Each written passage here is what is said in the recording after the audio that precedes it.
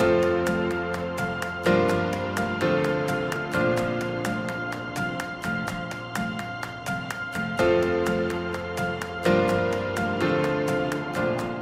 want to thank everybody for coming this evening. I've been looking forward to this. Phil and I have tried to get together for many years. So I'm grateful that we can do this via Zoom, and we are recording this so we can watch it again. It will be up on our YouTube channel on the Groton Municipal Television.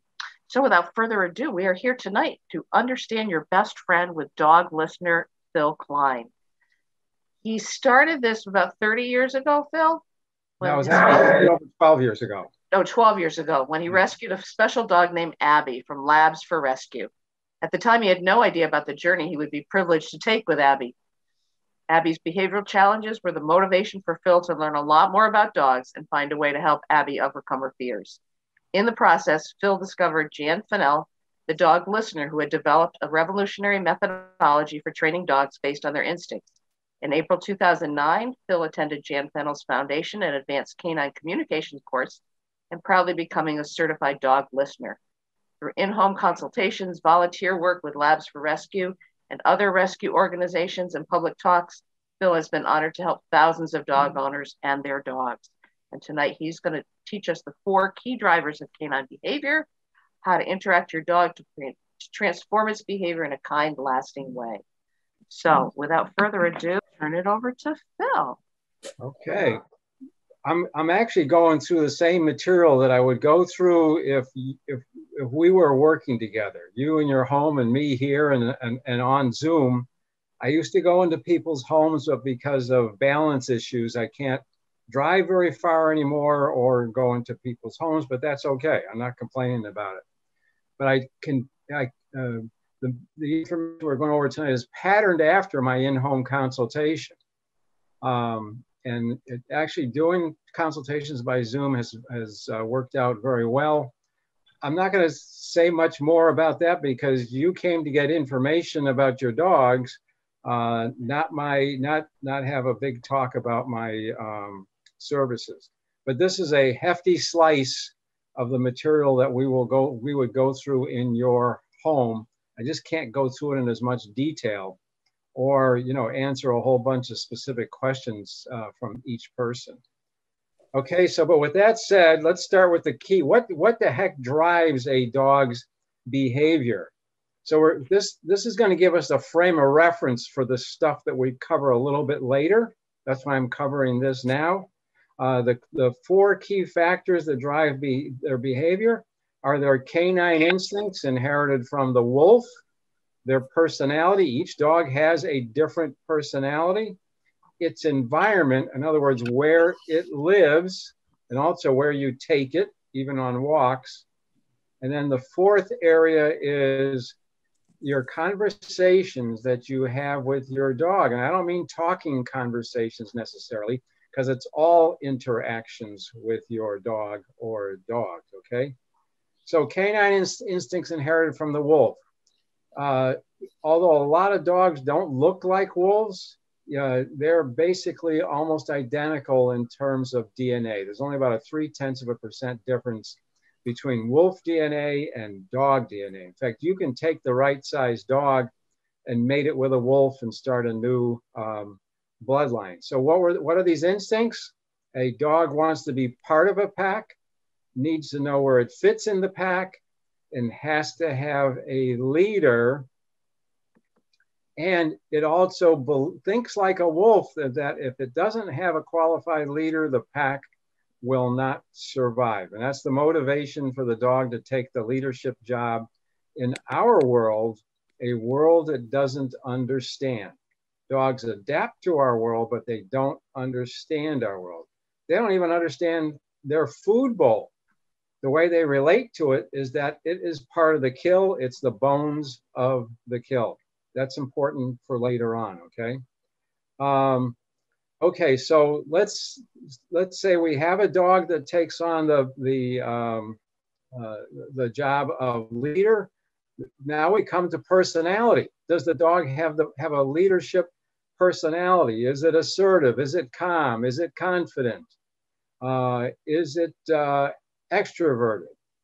Or does it have a personality that's the opposite of that? You know, that's maybe is anxious, fearful, high strung, introverted.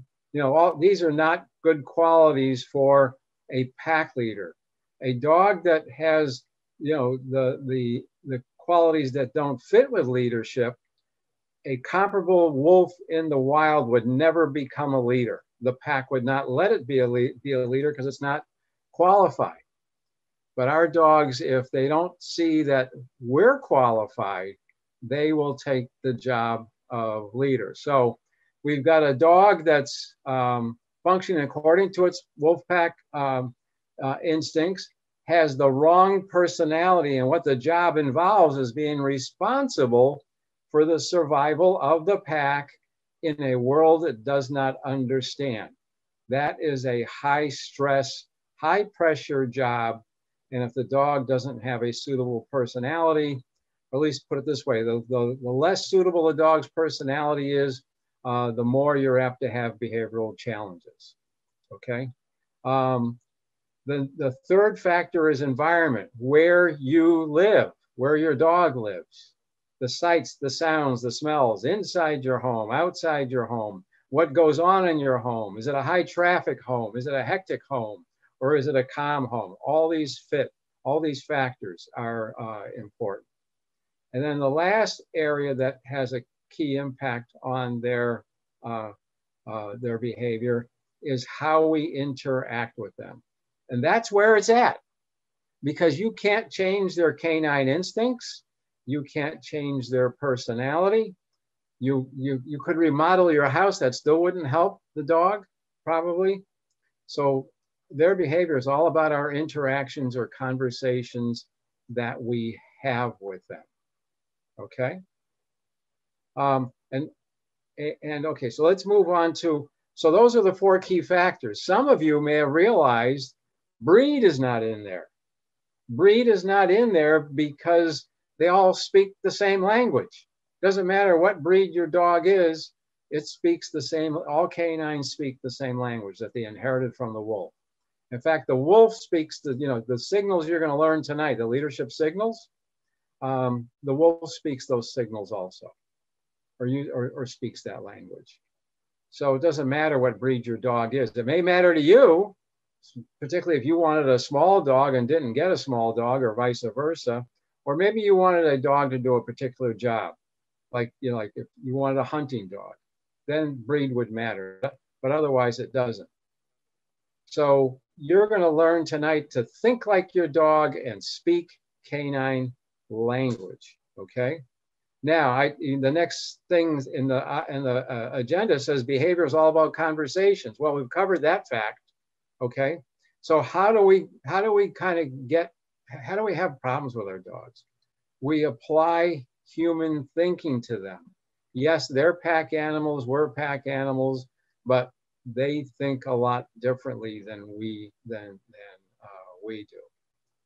So, one of the common misperceptions about, actually we had an example of it already when we were talking about some dogs get on the counter at home. So if you make eye contact or talk to your dog when it's misbehaving, you're rewarding unwanted behavior. Most people don't know that. I didn't know that. I was clueless about dog behavior until I started doing this. So we're going to cover that a little bit more later on, but there are no verbal corrections in dog listening. We don't make eye contact with the dog and we don't talk to it. And if we have time, we will get to the corrections. The corrections are later on in the handouts, which they're very simple, but yet they're very powerful. And by the way, they're also dog friendly. We don't do anything that's not based on the nature of the dog. Dog listening is 100% dog friendly. So again, we apply human thinking to our dogs. A second example would be, if you have other people living with you, when you return from the grocery store, you would never think about ignoring that person if they were there. You'd say hi, right? You'd act friendly. Well, if you do that with your dog when you walk in, you're telling your dog it's in charge. So when you come home when you rejoin your dog, You don't want to talk to it. You don't want to make eye contact with it, and you don't want to pet it. And then after a short delay, which I'm going to explain a little bit more later on, you can give your dog all the love you want. But that initial lack of interaction is very important, because you remember I said the dog needs to know where it fits in the pack and has to have a leader. Well, this is how they figure out where they fit in the pack. Their favorite method is to seek attention. So we will come back to that. So that actually, we think it's rude to ignore the dog, but it's not rude. It's what they need for their emotional well-being. So you will be the leader, and the dog will feel safe and secure in our world. And by the way, dogs that don't feel safe and secure, at least some of them, not all of them, that's where nervous aggression comes from, because they're feeling so unsafe. But yet they are responsible for the survival of the pack in a world they don't understand, okay? So I've already given you an example of we inadvertently reward unwanted behavior. We inadequately reinforce desirable behavior. And I see this a lot of times, that people are too blasé when they call the dog to them, and they barely reward the dog. You got to reward your dog when it comes to you. If you want to reinforce the information, if you want to reinforce the behavior that you're looking for, you got to reward it with praise, love, and sometimes a food reward. I call that having a party. Have a party with your dog when it performs as requested, okay? So again, this is high level at first, all right? We're gonna get into more detail soon. And then last, we give our dogs that high pressure job of being a leader. So if you can regain pack leadership, then what are your dog's jobs? Well, it's eat, sleep, and play. That's your dog's jobs if you're the leader. And oh, by the way, they'll still be the sentinel. They'll still alert you when they think there's something outside you need to be paying attention to, like a possible danger, okay?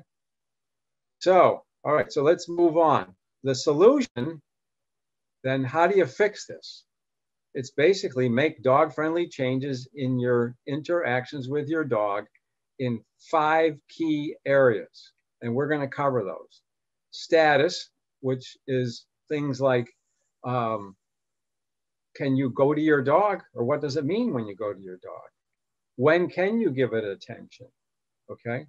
When is it okay for you to join you on furniture? What should you do immediately prior to leaving your dog, and what should you do when you rejoin it? Those areas. Is it okay for the dog to invade your space? So that's the kind of things we're gonna cover under status. Feeding. Leaders control food. Leaders are the providers. So as an example, so you want to be the one that determines when to feed your dog, not your dog. And you know that some of you, it's like your dog can tell time. 5:30 comes, or maybe 5:45, and your dog is bugging you. Where's the food? What's wrong with you? You haven't fed me yet. Well, guess what? If you give into that, you're telling your dog it's in charge of food. That's another thing that makes it think it's the leader. Perceived danger is about handling danger, or handling your dog when it alerts you to a possible danger. It's a 3-step process we'll be going through. The hunt, you're probably wondering, what the heck is this guy talking about? The hunt? I don't take my dog hunting. Well, instinctively, as soon as they hit the air, they think they're hunting. We think we're walking, but they think they're hunting. And by the way, if your dog pulls on leash, that's a key indicator that it is in charge, because decisions are made from the front of the pack. So your dog wants to be out in front to check for dangers and conduct the hunt. And then the last area is play. And I have to say that if you pick up a Jan Fennell book or a Tony Knight book, Tony's also a dog listener, he's Jan's son, you would see only 4 areas. I've separated out play just to make life a little simpler, things a little clearer. But I use all the same information that Jan and Tony taught me over 12 years ago. And of course, I've picked up additional information as I've gone along, okay? So again, dog listening is learn to think like your dog and speak its language based entirely on the nature of the dog. It's 100% training. The training is done on your and your dog's turf. And believe it or not, when you are the leader, your dog will largely behave well voluntarily. You won't have to spend much time managing it. And why is that?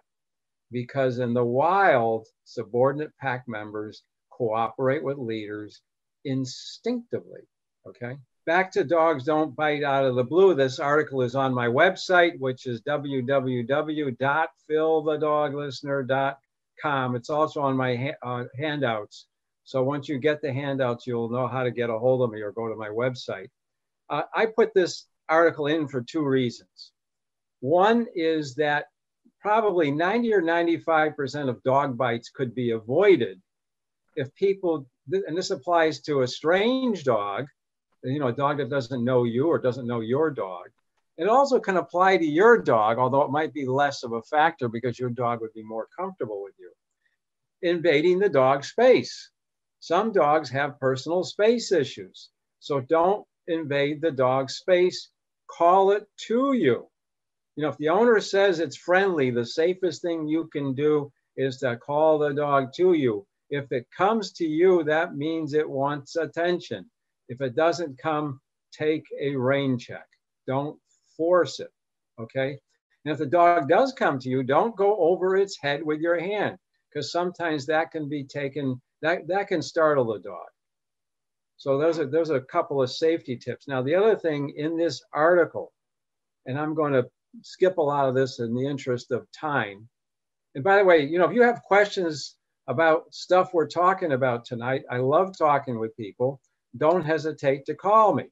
You're not going to be charged anything. There's no obligation, okay? There's a bunch of pictures in this article, 8 to be exact. Only one dog, the German Shepherd, is in a frame of mind where it's comfortable meeting. It's going to be comfortable meeting somebody it doesn't know. The rest of the dogs are going to be at some level of stress or discomfort or worry. And, you know, some of the common things like the dog's tail is straight up or is held high is an example of a dog that's on alert. That may not be comfortable. A dog that's licking its lips may not be comfortable to meet somebody. I wouldn't go meet a dog that's licking its lips. Some dogs look worried. One of the things that a dog commonly does when it's under pressure that people don't know, I didn't know, is they yawn. They don't yawn typically if they're tired. They yawn because they're uncomfortable or they're feeling pressure. Okay. And by the way, if your dog starts yawning while you're doing something with it, that dog is probably trying to tell you, I don't like what you're doing. So the best thing you can do is stop doing it. My Abby did not like to be hugged.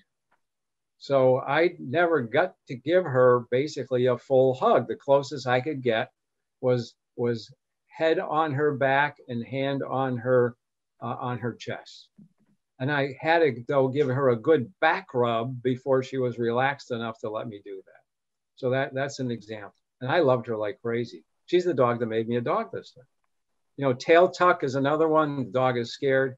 So you can take a look at the pictures, and the headline here that is of importance in terms of what we're talking about is a high percentage of bites can be prevented by avoiding eye contact and by not invading a dog's space. So making eye contact and going into a dog's space can be a double whammy, all right? So you don't want to lock eyeballs with a dog because they might take that as a threat, and you don't want to go into their personal space. Okay, so I think you'll find the article pretty self-explanatory. And if you don't feel like it's silly for you to ask a question. You call me and ask a question, okay? Because I'm coming with 12 years of experience doing this. Okay, dog-friendly principles. For those of you that have that handout, I'm going to run through this real quick also. Number one is, it says it's what you do that counts, not what your dog does. So what does this mean? It means that if you're getting behavior that you don't want, it's on you. It's how you're interacting with your dog, which we've already covered. It's not the dog's fault. Don't blame the dog for its behavior, because you're the one who has to make the dog-friendly changes in your interactions to straighten out that behavior. And I think, you know, at one time or another, certainly going back before I knew this, I used to think it was always the dog. I mean, how could I be a dog trainer? Turns out I wasn't a very good dog trainer, but that's beside the point. Before I learned all this information. In dog listening, we are non-confrontational. We don't intimidate the dog. We don't stare it down. We don't use force. We don't use harmful gadgets. I hope none of you use shock collars or prong collars. They're just horrible devices. There's no need for them. So please don't use those things. In fact, shock collars have been outlawed in parts of the UK, and my understanding is that PetSmart doesn't sell them anymore. Because why train a dog with fear? The dog is already scared because it's in our world and perhaps is the leader. So why take a scared dog and train it with fear? It doesn't make any sense. Okay, non-confrontational also means calm. It never pays to get upset with a dog. You're just eroding the trust, a special level of trust that you're trying to build to become the dog's leader. Now, it's hard sometimes to not get upset with a dog, but find a way to calm yourself down before you get amped up too much. And what I suggest is singing. You know, just sing whatever song pops in your head. It doesn't matter whether or not you're a good singer. Your dog doesn't care. So I'll sing anything. A lot of times I sing Good Day Sunshine by the Beatles. You cannot stay in a bad mood with Good Day Sunshine or Here Comes the Sun. Okay. Consistency is important. You're going to make mistakes. You're not going to get it right 100% of the time. But basically, you've got to use the leadership signals every day, and you got to use them consistently.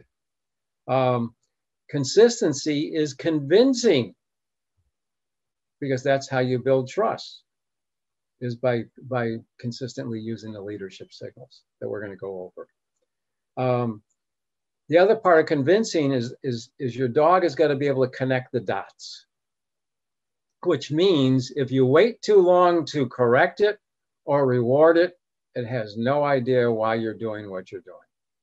You know, one of the common things that at least some folks do is their dog goes to the bathroom outside, and when it comes in, they reward it for going to the bathroom outside. That opportunity to reward going to the bathroom outside is long gone by the time the dog comes in. So the dog either thinks it's getting a cookie, it's a freebie, or for some other reason. Patience and persistence. I don't think I have to explain patience and persistence. It just takes a lot of patience and persistence to train a dog. Plan ahead or think ahead. You're going to learn some stuff tonight. You're probably going to want to rehearse it in your mind before you use it. So think about it. You guys, we all think about lots of things before we're going to do them. Like maybe when we get up in the morning, well, what am I going to wear today? So you're just going to apply that to thinking about what you're going to have to do to send your dogs the right leadership signals at the right times, okay? Learn from mistakes and move on, which is a good life lesson, because you're going to make mistakes. So learn from mistakes that you make and then move on. No sense in beating yourself up. Make training fun for you and your dog. In other words, don't overtrain. You know, if you and your dog can train for a half an hour, fine, but you don't have to do that to have success. You can train for 5 minutes. You can train when commercials are on TV. You can practice recall, or you can practice this little walking exercise I'm going to tell you about later. So take advantage of minutes, and the minutes add up, and they're important, okay? We already talked about having a party when your dog performs as requested. Always praise, love when possible, and You can give a food reward lots of times to get behavior, but once you get the behavior you want, go random. So you don't turn it into a bribe, okay? And then last but not least, have fun. So before we hit the signals, any questions? I do have a question from Karen about how to prevent a dog from pulling on a walk. Are you going to cover that later, or you want to address that now? I am going to cover that. Okay. Let me give you a simple answer though. One of the things that you can do is just stop, because the dog wants movement. Okay, there's other things you're going to have to do, but just stop and don't move until the dog releases the tension in the leash. That teaches them, if you pull, we're not going anywhere. And if there's slack in the leash, that's when we move. And by the way, it takes time. Just one repetition, the dog is not going to get the message. Sometimes it takes a whole bunch of repetitions, and you got to do this when you have time. You don't want to do this when you're in a rush and you got to get to work or get to an appointment or something, because you're going to be tensed up, and the dog is going to know you're tensed up, and that's not a good formula for a training session. By the way, they're very sensitive to our moods. So we're going to get into the leadership signals. And for those of you who have the leadership signals memory jogger, you can follow along. I'm going to read them, okay, or read what they are, so those of you who don't have the handouts know what we're talking about. So I'm now in the area of status. Of course, the whole thing is about status, but these, all these 6 things that are under status fit together. That's why they're here. And they are movement, eye contact and talking, affection and attention, separation, maintaining your personal space, and who is on the throne. If you go to your dog for any positive reason, you are subordinating yourself to your dog. You're paying homage to it. So unless you want to correct the dog or prevent it from being harmed, you're not going to go to your dog anymore. You're going to call it to you if you want to interact with it. And by the way, you can motivate it to come to you. You can act like happy to see it. You can use a high-pitched voice like, Fido, come. And, and you can clap your hands, or you can whistle, or you can say, come, come, come, come, come. And then when the dog gets to you, give it some affection, give it praise, give it a food reward. So that way you're motivating your dog to come to you. If you just say to the dog, hey, Fido, come, and then you don't really do anything, what do you expect? You got to motivate the dog to come to you. By the way, lemon meringue pie motivates me, but that's not a hint, okay? Okay, so movement. Don't go to your dog unless you want to correct it or prevent it from harm. What would be a correction? Just one of these people, you folks who have dogs that counter surf, without talking or making eye contact, you go over, grab your dog by the collar, not so hard that you would hurt it, and you just pull it down and walk it into another room. That's what I mean by redirect. Or when you're walking with your dog and it starts fussing about something, like say another dog, you would, believe it or not, thank it to let it know that you're aware of its discomfort or its alert, and then you just take it in another direction. That's another example of redirecting. Okay, so no movement toward the dog. So unless you want to correct it, so if you want something from the dog, call it to you. Don't go to the dog. All right. Next one, eye contact and talking. Eye contact works a lot differently in the canine world than it does in ours. Eye contact means action in the canine world. It wants to know, what do you want? And if you don't tell your dog what you want, it confuses it and puts pressure on it. So don't make eye contact with your dog unless you want something from it. But let's say if you want it to come to you and you're within line of sight, yes, make eye contact, which is like saying heads up, and then use its name and use the come command. And again, motivate the dog to come to you. Well, guess what? Talking works just like eye contact. Don't talk to your dog unless you want something from it. And oh, by the way, let's say you call your dog to you, but it doesn't comply. Well, that doesn't put pressure on it because it knew what you want. It just chose not to comply. All right, so no eye contact and talking unless you want something from your dog. And when your dog comes to you, you can have a little conversation with it. And if you start seeing it get fussy, you know you're talking with it too much. It's starting to show pressure.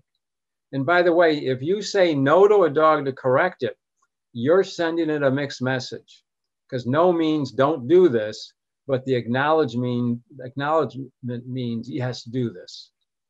So what's the dog supposed to think? That really confuses them and puts pressure on them. Okay. So that's affection and I'm sorry, that's eye contact and talking. Affection and attention. How the heck does a dog figure out where it fits in the pack and who's in charge? This is the primary way, by seeking attention. So when your dog sits in front of you and stares at you, or comes over and paws you on the leg, or puts its chin on your knee, or whines at you, it's asking a question. Who is in charge now, you or me? And if you give it attention immediately, you're telling your dog it's in charge. And again, attention always means eye contact, talking, or petting. So no eye contact, no talking, no petting. You want your dog to walk at least 4 steps away so we know it's done seeking attention. Then you can call it right back and give it all the love you want. So when you first disregarded your dog, you showed it that you're in charge, because disregarding it says, I'm in charge, not you. And then when it subordinated itself to come to you, that's another leadership signal. Okay.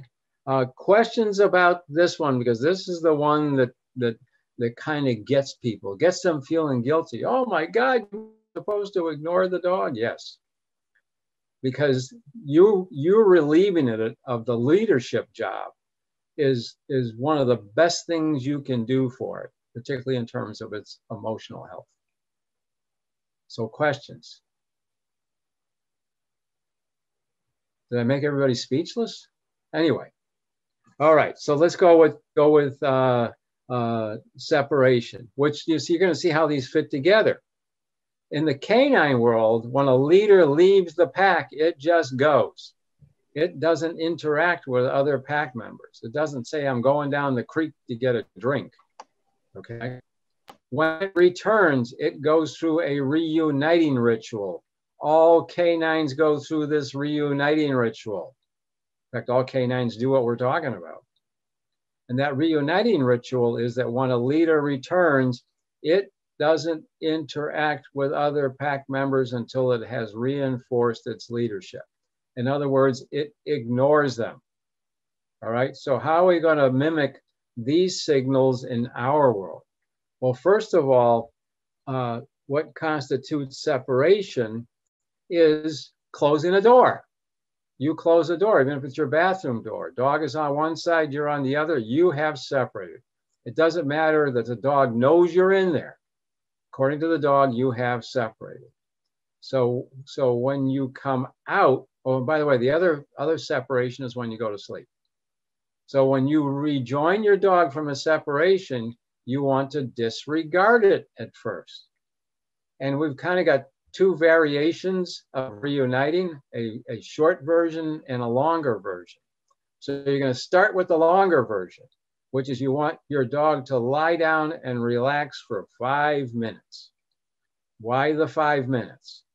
Because we want to make sure the dog is done trying to get your attention, and we want to teach it self-control. We want to get self-control as opposed to us having to control the dog to keep it from jumping on you or jumping on company, for example.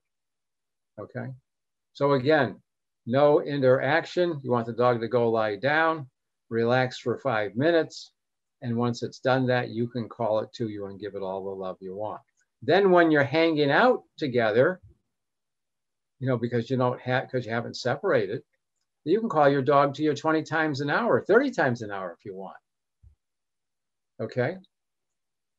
Because you can give it all the affection you want until you separate again. The short verse, let's see, no, okay, so what happens if you put this in place? You're going to see that your dog is going to spend less and less time trying to get your attention when you return. And as it does that, you can shrink the relaxation time. And you're going to get to a point where the dog is going to hardly spend any time at all, maybe a matter of seconds of trying to get your attention when you return. All you want it to do then is just walk away a bunch of steps and then you can call it right back. So it looks a lot like what you do when a dog seeks affection when you're hanging around. Okay? So that's the separation and reuniting. Very important to do these. All right? Maintain personal space is simple. Dog only gets into your space by invitation. If it invades your space, you are going to gently push it away without making eye contact or talking. And you want it to walk away before you call it back and give it love and or interact with it. Okay. And by the way, maintaining invading personal space is leaning against you, lying on your feet, any way the dog touches you. All right. Next up is who is on the throne? What the heck is this about? Well, your bed is your throne. Okay, it's special furniture because it's your throne. So what you first of all, so basically the dog shouldn't be up in the bed with you unless you have invited it into your bed. Okay. If the dog is already in the bed when you want to get on the bed, call the dog off the bed, or you take it by the collar and pull it off the bed. Or if it's a small dog and you don't want it to get hurt because it wouldn't be good for it to have to jump onto the floor or something, just pick it up and put it down without making eye contact or talking. Then if you want to have it up there for a cuddle, you can invite it up. And by the way, if a dog, even from across a room, is staring at you, who's trying to start the conversation? Your dog is. So you don't want to respond to that. Keep in mind, dogs can be tricky because they're testing you. They're trying to find out who's in charge, you or me. Yeah, okay, so your bed is very special furniture. If a dog wants to come up on a couch with you, and the couch is big enough so it can get up there without having to touch you, then that's fine. That's not a problem unless the dog starts guarding the couch. Like it has a special spot on the couch, and if you get too near it, it's going to start growling at you. If the dog comes up on the couch and lies right on, practically lies right next to you or gets in your lap without being invited, that's not kosher. You want the dog in your lap, then you have to invite it in your lap.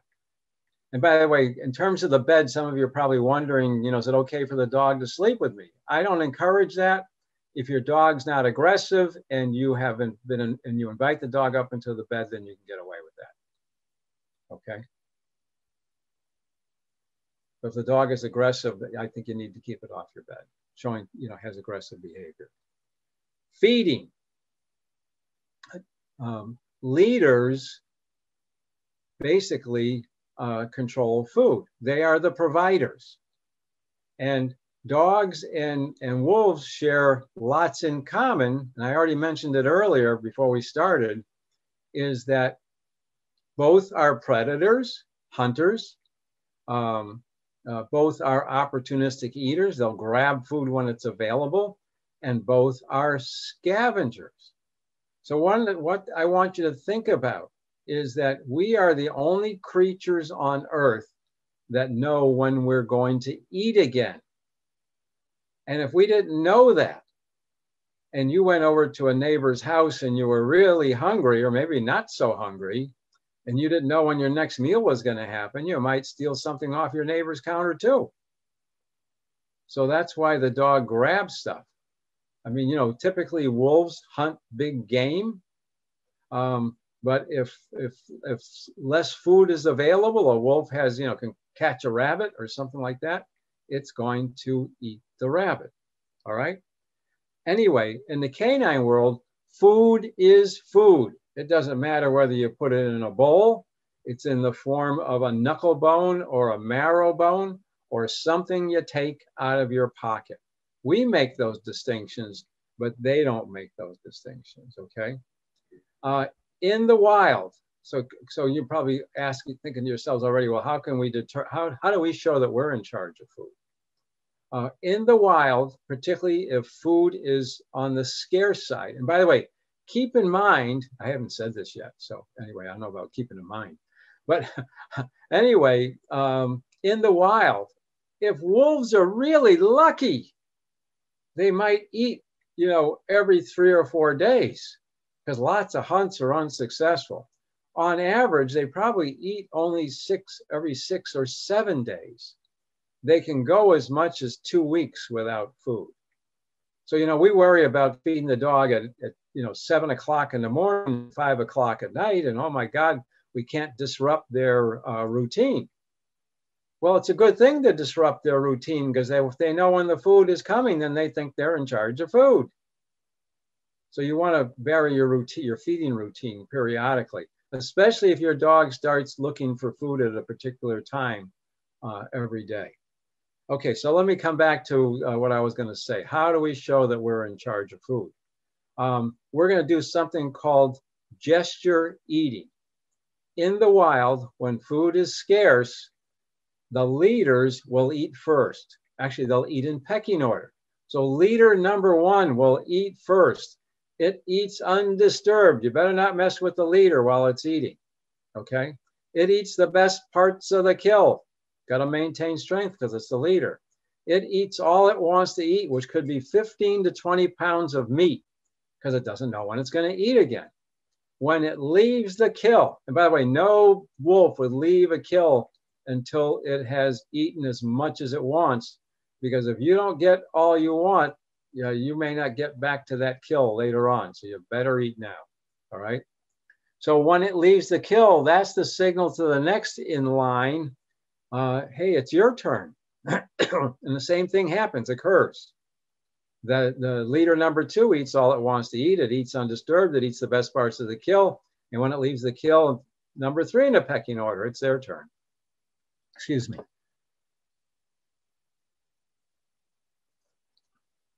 Okay, same thing happens. And so they go through the whole pack in pecking order. And they keep doing this until they've all eaten or they run out of food. Okay, so how the heck are we going to replicate or mimic what happens in the wild? We're going to eat a little bit of human food before we put the dog's bowl down and step away. So you're going, so what does the dog see if you've done that? Maybe you've had 2 little pieces of cracker, a couple of pieces of cheese, a couple of grapes, whatever it is. If you eat something and put the bowl down and step away, and oh, by the way, you haven't interacted with your dog, what does the dog see? The dog sees that you ate first, you ate the best parts of the kill, you ate all you wanted to eat, and then when you put that bowl down and stepped away, that's the signal to your dog that it's its turn. So that shows the dog how we're in charge of food. So that's something you want to do for a couple of weeks. You know, if we have time, I can go into more detail. There are videos online. There's a Tony Knight video online that shows you how to do gesture eating, and it's on YouTube. And so all you have to do is search in YouTube for gesture eating, okay? And you'll see how it's done in detail. But the idea is that you eat something before you put the bowl down and step away. And by the way, when you eat something, you cannot fake the dog out. You can't go, oh, yummy, yummy, yummy. This is delicious roast beef from Stop and Shop, because the dog sees that you haven't eaten. It hears that you haven't eaten. And most of all, with its powerful sense of smell, it doesn't smell a change in chemistry in your saliva. And by the way, for those of you who your dogs are nearby right now, they can hear your heart's beating and they can smell your body chemistry. So if you got upset and your heart rate goes up and you're dumping adrenaline into your bloodstream, your dog would know it. Okay, that's how sensitive how good their senses are. Let's see if I'm missing anything. Oh God, this is really important. When the dog leaves the bowl, regardless of whether it has finished its meal or not, you're going to pick the meal up. You're going to pick the bowl up. Mealtime is over. And if you want to save it for the next feeding, stick it in the refrigerator. Or if you're giving it breakfast and it doesn't eat its breakfast and you're around at lunchtime, you're going to try again. But generally, what you're going to do is wait until the next feeding time. You can give the dog extra food. Now, this is probably getting some of you to think real guilty. You mean don't feed the dog if it vacates the bowl? Well, I'll tell you something. It doesn't do that very many times before it learns that it needs to eat its entire meal. And by the way, dogs are picky eaters or don't eat all their food because they're trying to show they control food. That's why they do this. Once you're the leader, your dog is going to eat everything. All right? My dog doesn't mess. If she does mess around with food, I pick the bowl up. Mealtime is over. So you gesture eat for a couple of weeks, and then you back off to 1 or 2 days a week. If you need to tighten up, you go back to daily gesture eating. Other thing is don't leave the empty bowl down, not even the empty bowl, because that's part of the kill. The dog will go over and lick it while you're watching you, and that dog is gesture eating to you. Don't leave marrow or knuckle bones down, because if a dog can access food whenever it wants, that also tells it it's in charge of food. Okay, any questions so far? All right, let's move on to danger then, okay? Danger. Danger takes precedence. So you don't have to reunite with your dog to handle danger. In fact, you could be in the bathroom, and if your dog starts barking, you could do step number 1, or actually do part of step number 1. Okay, so how is danger handled in the wild? It's the subordinate pack members. Their job is to alert the leaders make decisions. So if a subordinate pack member howls or barks, one of the leaders, the number 1 is available. Number 1 will come over and check it out. Number 1 has got 3 choices. Actually, the choices are like ours: flight, freeze, or fight. I can't see all of you, but how many of you think that flight is the favorite choice of the leader in the wild when there is a danger? Raise your hands. Flight, F-L-I-G-H-T. I don't see any hand raising. Okay, so the other 2 choices are freeze and fight. How many think that freeze is the favorite choice of the leader? Okay, we got a few hands. How about fight? Okay, we got some fighters. Guess what? The favorite choice of the so-called big bad wolf is let's get the heck out of here. Flight. Because nobody gets hurt. And then the leader would lead the pack away. All right, so knowing this, how the heck are we going to handle danger? We want to be the ones that make the decisions about dangers. When the dog is the leader, it's making the decisions about dangers, and that's the rub. Because lots of things that aren't dangers, our dogs think they are because they're in a world they don't understand, and that's what puts the pressure on them. By the way, they're on the job every waking moment when they are the leaders, okay? So we want to take that job back from them. We want to be the decision makers when it comes to handling dangers, okay? So it's a three-step process. Your dog starts, let's start with you and the dog inside. And I'm going to go over this real quick. Step number one is you want to show the dog that you heard its alert and you appreciate it. So if it starts barking at something out there, not directly at you trying to get your attention, because that's a different story. If it's barking at something out there, and it doesn't matter what the heck it is, you are going to say your dog's name and thank you. So I would say, actually, I would say if my dog was named Fido, I would say, thank you, Fido. You're going to stay calm, which tells the dog this is not a problem. And then you're going to call your dog to you. And calmness is very important. If you get upset and start fussing because the dog is barking, you're like, shut up, enough, quiet, then you're telling the dog that this is really bad. This must be a bad one because you're barking too.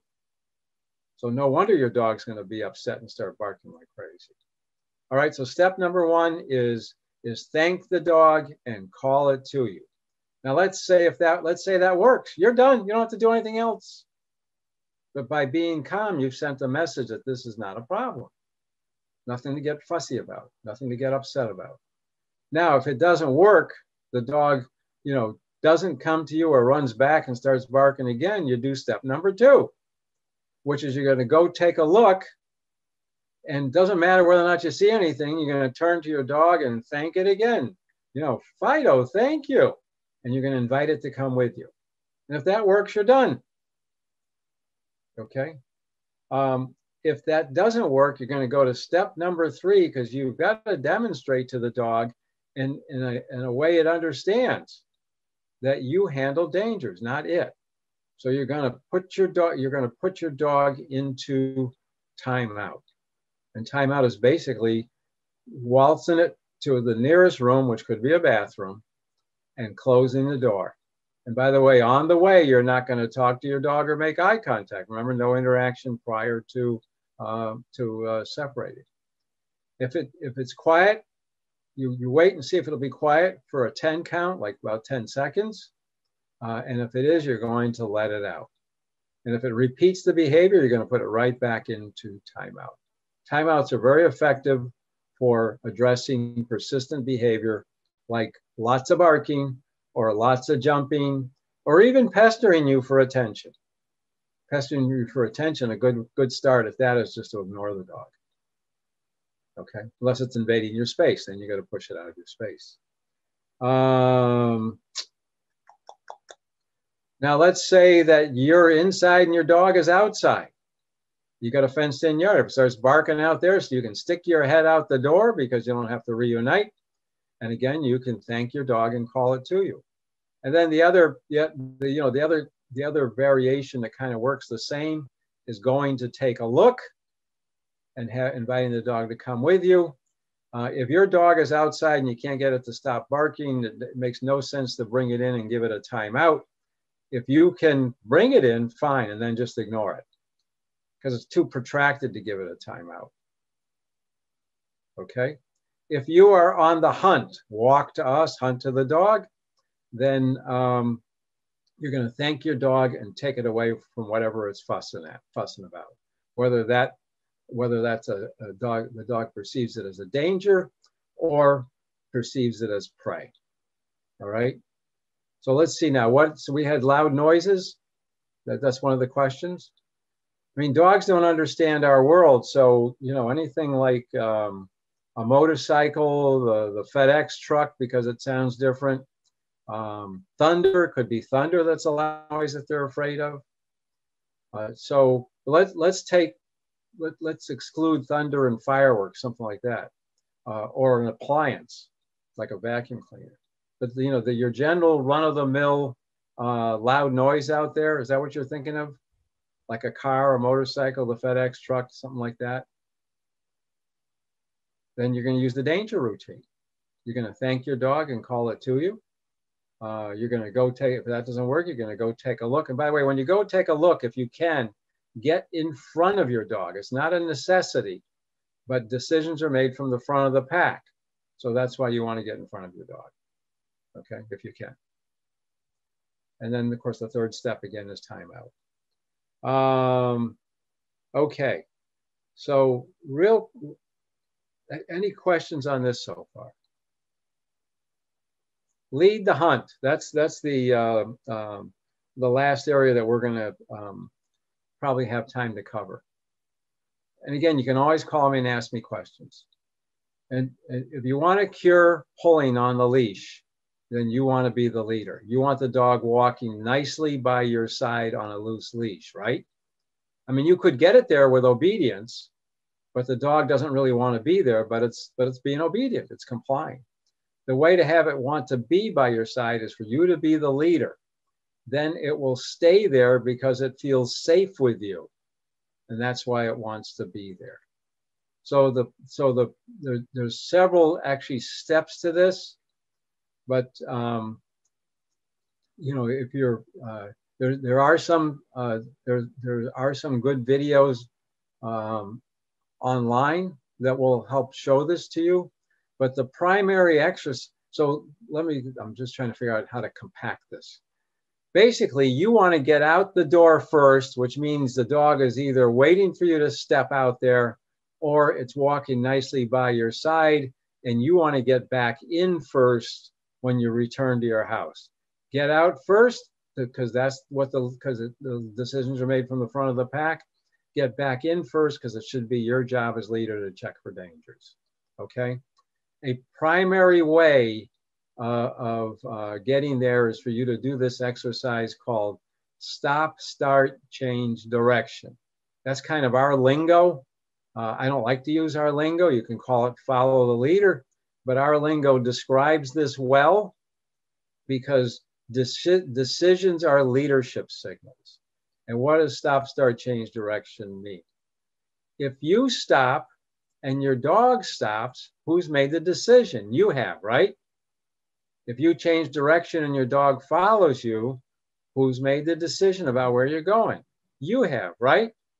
So you can practice this little exercise in your home.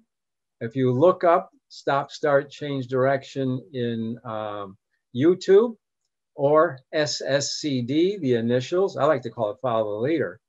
You'll find a whole bunch of videos on it. Make sure you're watching a video demonstrated by a dog listener.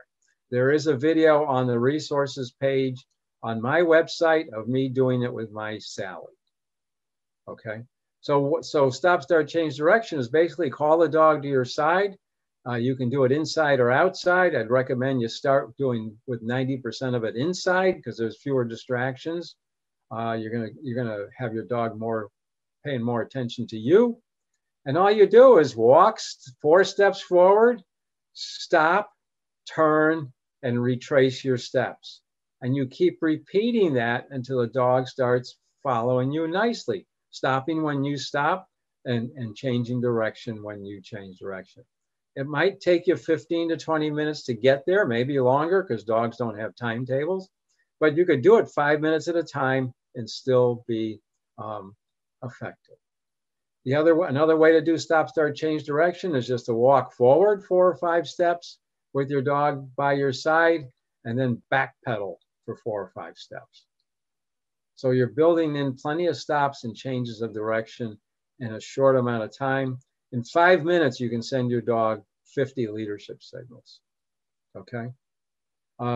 Play real quick is you want to choose the toy. You use it to start the play, start the game.